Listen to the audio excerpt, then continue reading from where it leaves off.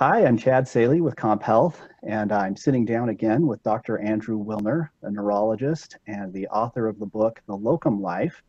And glad to have you with me today, Dr. Wilner. We're going to talk a little bit about work-life balance. Thanks, Chad. It's a pleasure to be here. So, first off, maybe let's just set the stage a little bit for work-life balance and what that even means in today's day and age. Maybe talk a little bit about how the process of being a physician and what it means to be a physician has changed from when you first went to med school to maybe what's happening today as new doctors are entering the workforce.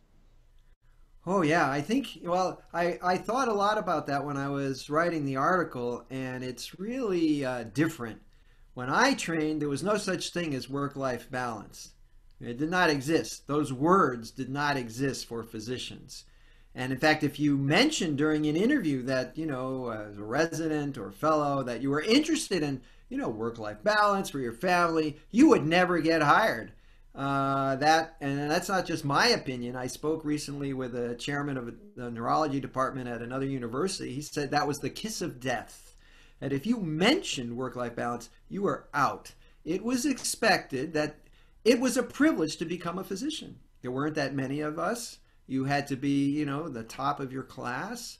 There weren't that many positions in medical school, and it was a privilege. And you were expected to devote 100% of your life to becoming the best physician you could be for as long as you lived and were able to practice.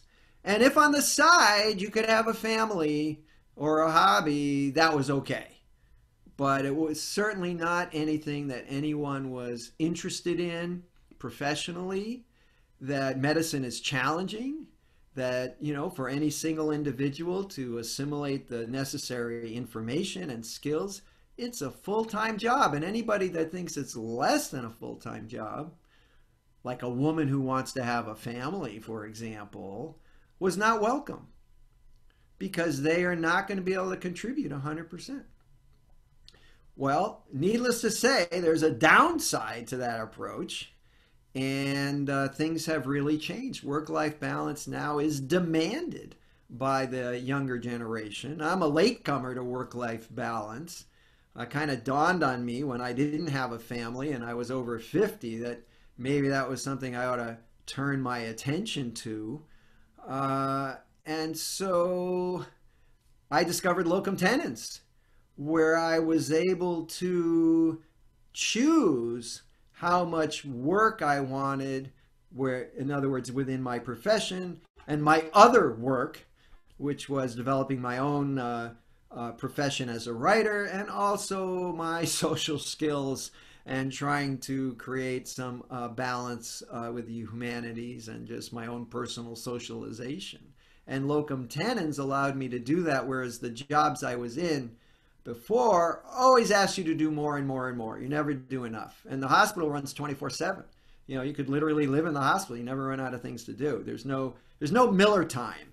When you work in the hospital or even a clinic, our office, we're always there. Oh, help out, there's more and more and more emergency work in, more and more and more. And of course, the administrators like it the more you do. But it didn't leave time for much else. What do you think brought on that shift or that change? And why do you think more physicians are demanding that now compared to when you were first starting in your career? Well, I'll preface by saying I don't know the answer. And I can speculate that, when I was a student, a physician really held enormous respect, more than anyone else in society. I mean, in my world, if you were a physician, you were a scholar, you were a pillar of the community, uh, you made more money than you needed. Um, and you donated your extra time to charity. Most doctors in those days would work a half a day a week at a community clinic and not get paid.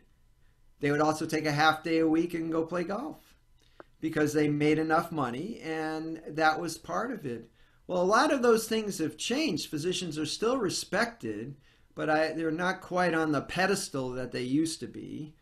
Their incomes are still good, but comparatively speaking, if you look at hours worked and income, there are many, many other professions where you can actually earn more per unit effort than you earn as a physician.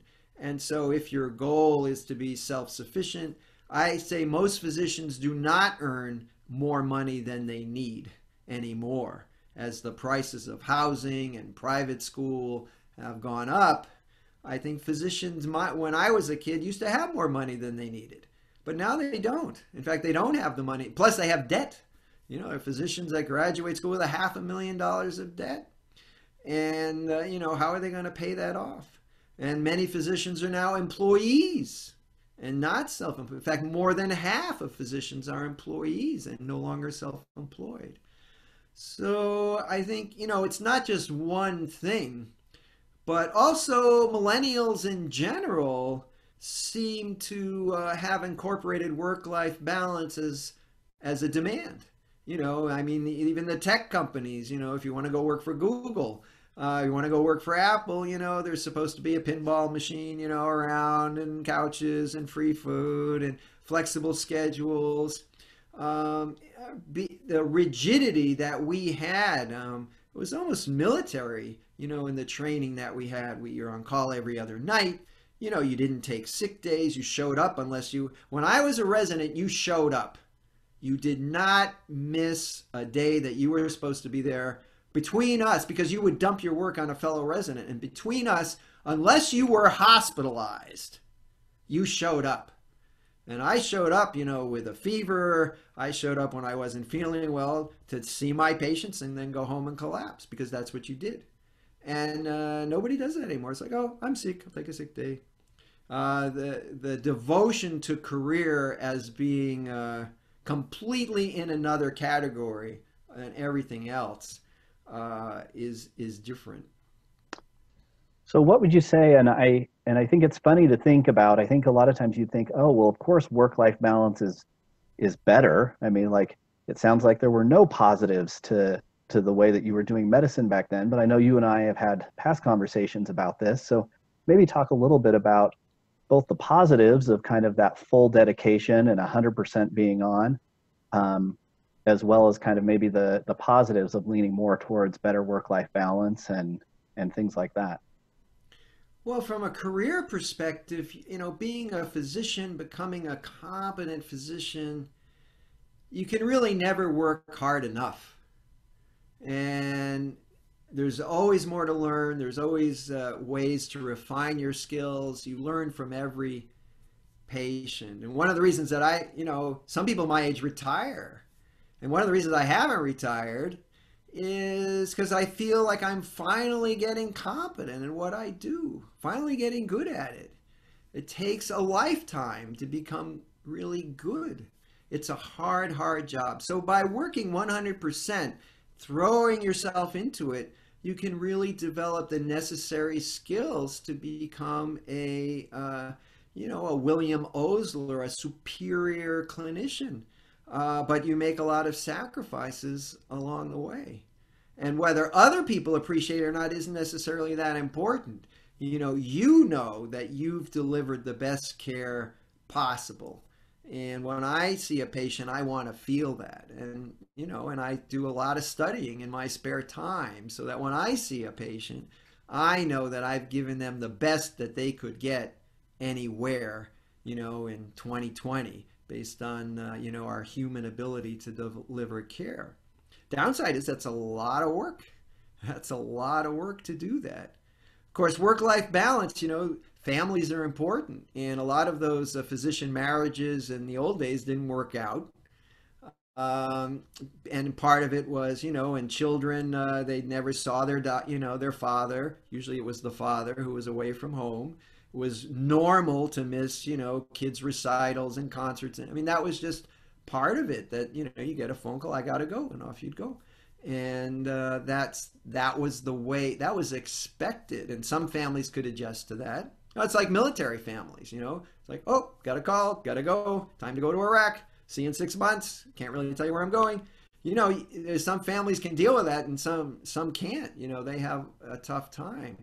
So, but that's pretty tough on anybody. And so the idea of having a more balanced world, the other aspect of that, and I've always believed this, is that as much as it's great to put 100% of your energy into one area, that's always been difficult for me in the sense that I have another sort of need of being a writer. I like to write. And I think I've always felt that having a balance, some other pursuit, actually can enrich both. So that you become a better writer and you become a better physician by sort of having this other window into the world, whether it's a hobby or being an artist or even working closely with your family. So sometimes just being too tight in the box may not be the best thing because humans are multi-dimensional people. And as a physician, you do have to interact and appreciate other sort of the way people are, which may not be the way you want them to be, but people kind of are. So the more you learn that, I think the better you can communicate, establish a rapport, what they call the therapeutic alliance.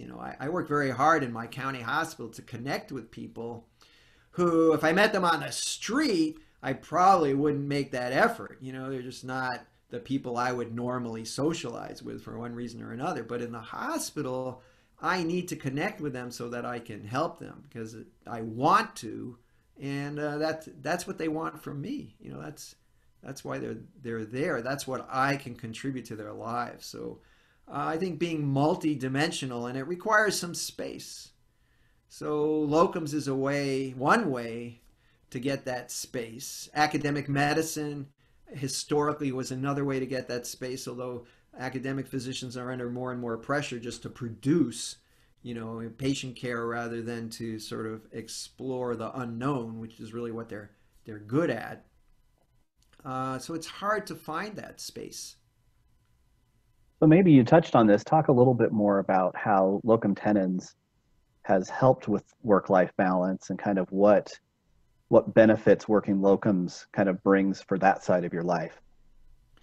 Right. So the beauty of locums is that you can work, for me, 100%, throw myself into it just like in the old days, but all of the contracts are time limited. And when you can see the light at the end of the tunnel, you can focus better. We talked earlier about COVID. Well, suppose we knew that June 1, it was over. I mean, wouldn't it be so much easier today to deal with it? You say, okay, I just got to count my days. We're going to do this, but June 1, we're all back to normal. But not knowing when it ends makes it hard. And the beauty of a locums contract is it ends. So I can throw myself into my work until June 1. Then it's like, okay, July's mine. And I'm going to write a book, or I'm going to travel to Southeast Asia, or I'm going to make an underwater film. I can do whatever I want because I've done, I've kind of answered my calling. But now I have some time to answer to address other passions that I have.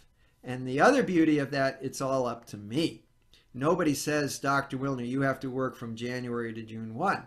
I'm the one that says I want to work from January to June 1. And the psychology of that is even though it's the same 6 months, it's a lot easier if you're the one who decides to do it than if somebody tells you that you have to do it. That's just human nature.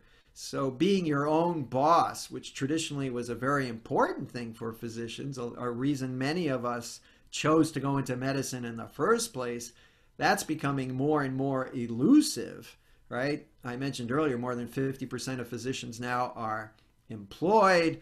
The last figure I saw for solo doctors was 17%, and that's shrinking, hanging up a shingle, hey, I'm Dr. Wilner, come see me. That is, shrinking every day. So locums, you are still employed in the sense that, you have a contract, someone's paying you for that period of time, but you do have the ability to manipulate that. If you want to work 365 days a year, you can. If you want to work 1 month a year, you can. And so you can even choose which state you want to work in. You can choose what, depending upon what's available. And right now there's a whole lot available. So availability, if you're available, there's probably a position available, for you. Great. That's I think it's a great examples and uh, really highlighting the way that locums works positively there for work-life balance. Thanks again, Dr. Wilner. We always appreciate sitting down with you and hearing your insights. Thanks very much, Chad. It was fun.